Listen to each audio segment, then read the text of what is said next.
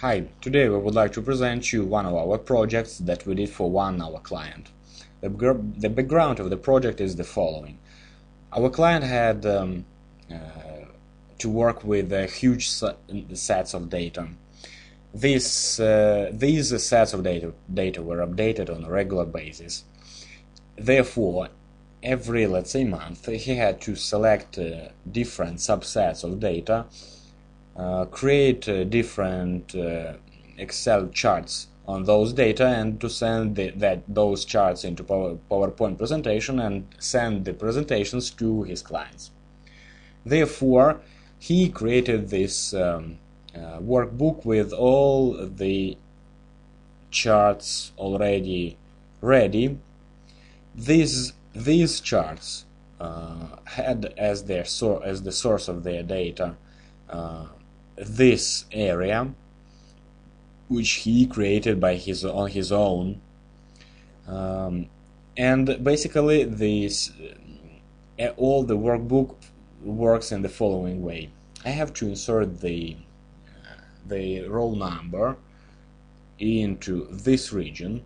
Let's say, for example, I insert 61, 62, 63, and 70. The formulas in this area, which serves as the data source for the charts, collect all the necessary information from the rows that I inserted, and therefore we have all our charts already built. What we need now is to transfer them into PowerPoint presentations. Therefore, how actually our tool works? First off, it was necessary to select the rows that we are interested in. Having done so, we just simply have to run the function build charts. We have to select the target area where the row numbers will be inserted, and we have to select one of the charts available to us.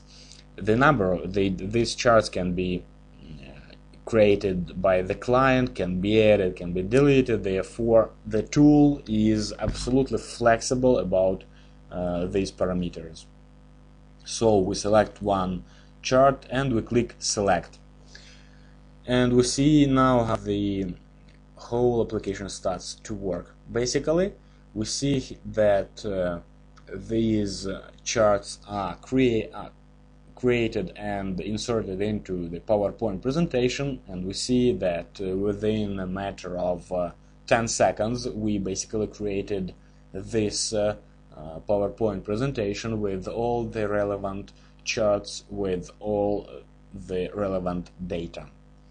Well, that is basically it. Thank you very much for your attention.